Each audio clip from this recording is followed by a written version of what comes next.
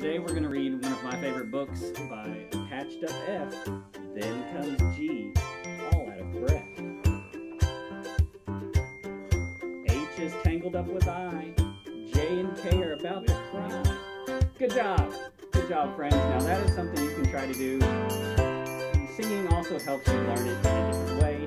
So families, feel free to sing it, count the numbers. When you're learning about your alphabet and all the different letters, you can count the letters in your name. For example, here's mine. Hi friends and families, this is Eamon Fitzgerald with Fayette County Public Schools Preschool Department and First 5 Lex bringing you another Circle Time for the month of December.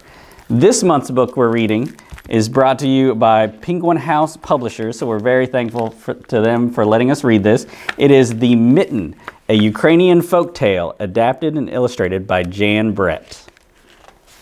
Here we go. Once there was a boy named Nicky who wanted his new mittens made from wool as white as snow. At first, his grandmother, Baba, didn't want to knit white mittens. If you drop one in the snow, she warned, you'll never find it. But Nicky wanted snow white mittens, and finally, Baba made them. After she finished, she said, "When you come home, first I will look to see if you are safe and sound. But then I will look to see if you have your snow white mittens." So off Nicky went, and it wasn't long until one of his new mittens dropped in the snow and was left behind. A mole, tired of tunneling along, discovered the mitten and burrowed inside. It was cozy and warm and just the right size. He decided to stay. A snowshoe rabbit came hopping by. He stopped for a moment to admire his winter coat. It was then that he saw the mitten, and he wiggled in, feet first. The mole didn't think there was room for both of them, but when he saw the rabbit's big kickers, he moved over. Next, a hedgehog came snuffling along. Having spent the day looking under wet leaves for things to eat, he decided to move into the mitten and warm himself. The mole and the rabbit were bumped and jostled, but not being ones to argue with someone covered with prickles, they made room. As soon as the hedgehog disappeared into the mitten, a big owl, attracted by the commotion, swooped down. When he decided to move in also, the mole, the rabbit, and the hedgehog grumbled. But when they saw the owl's glinty talons, they quickly let him in. Up through the snow appeared a badger. He eyed the mitten and began to climb in. The mole, the rabbit, the hedgehog, and the owl were not pleased.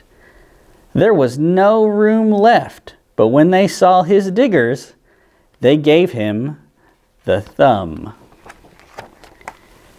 It started snowing, but the animals were snug in the mitten. A waft of warm steam rose in the air, and a fox, trotting by, stopped to investigate. Just the sight of the cozy mitten made him feel drowsy. The fox poked his muzzle in. When the mole, the rabbit, the hedgehog, the owl, and the badger saw his shiny teeth, they gave the fox lots of room.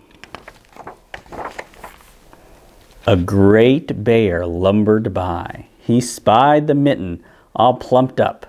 Not being one to be left out in the cold, he began to nose his way in. The animals were packed in as tightly as could be. But what animal would argue with a bear? The mitten swelled and stretched. It was pulled and bulged too many times its size, but Baba's good knitting held fast. Along came a meadow mouse, no bigger than an acorn.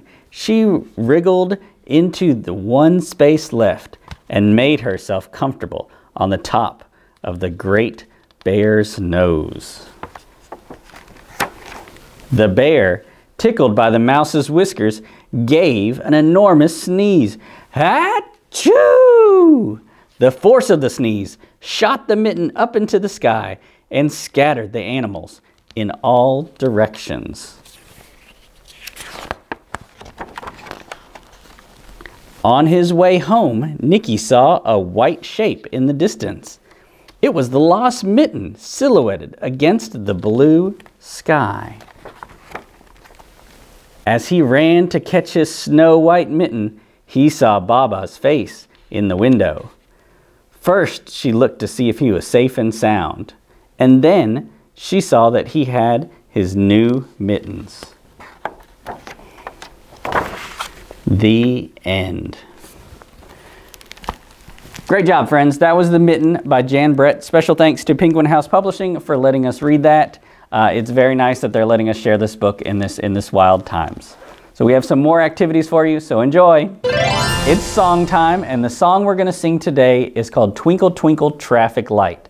Most of you all may know the tune to it. It is to the tune of Twinkle Twinkle Little Star. So you've probably heard the tune before. I thought it'd be a good time to sing this song just because this is a very busy time of year.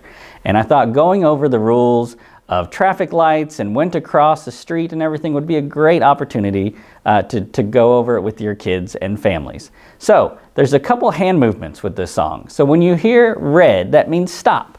So when we do red, it's going to be stop. When you see or hear green, green means go. And then yellow means wait. All right, we always wait, even if you're late. All right, so here we go. I'm going to sing it through one time, and then feel free to join along with me as we sing it again. Here we go. Twinkle, twinkle, traffic light, standing on the corner bright. Red means stop, green means go, yellow means wait, even if you're late. Twinkle, twinkle, traffic light, standing on the corner bright. Good job, everybody. One more time. Here we go. Twinkle, twinkle, traffic light, standing on the corner bright. Red means stop, green means go, yellow means wait, even if you're late.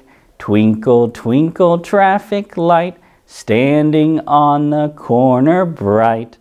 Good job. Thank you, friends. It's activity time, and because we read the book The Mitten by Jan Brett, I thought it would be fun to do an activity using mittens. So get your mittens handy. All right, so you get your mittens, and for adults, this is also fun. So get mittens, or you can also use socks or oven mitts. In my case, I brought oven mitts. So the nice thing about this activity is you can do it with things that you already have around your house. And so the big difference about this activity is you're going to be doing things that you already do. You're just going to be wearing mittens. For example, you can play ball or catch or roll using mittens. It kind of changes up everything and gives it a whole new tactile feel. And kids have to focus a little more because they're using mittens again, and adults as well. So another thing you can do is instead of playing the regular pots and pans drums, you can use mittens and play the pots and pans also. Now, families, if it gets a little too loud with pots and pans, here's a tip for you. Get a pillow and put it inside, or a stuffed animal, or a blanket, or a towel, and what it does is it helps muffle the sound, all right? So kids are now knowing that also, so they can also put pillows and things in there to muffle the sound so it's not too loud. But that's something very fun and easy to do that you all can do without or with mittens on. So oven mitts are also very fun, and they're easy to do, and they're really big and fun for kids to wear. Another thing to try and do is when you're wearing your mittens, try and color a picture. All right? It's very interesting to see how hard and how much you have to focus more when you're using mittens or gloves. So other things you can do, try this. Now this one will require some assistance, but try brushing your teeth when you're wearing mittens. This goes for adults also. This is really fun and enjoyable, and know that you might have to brush them without the mittens just to make sure you get all your teeth clean. So get your mittens out. Remember, if you don't have mittens, you can use oven mitts, you can use socks, and have fun. Think of creative ways to try and do things wearing mittens. And as always, have fun with it, and talk to each other about it as you're doing the activity and afterwards.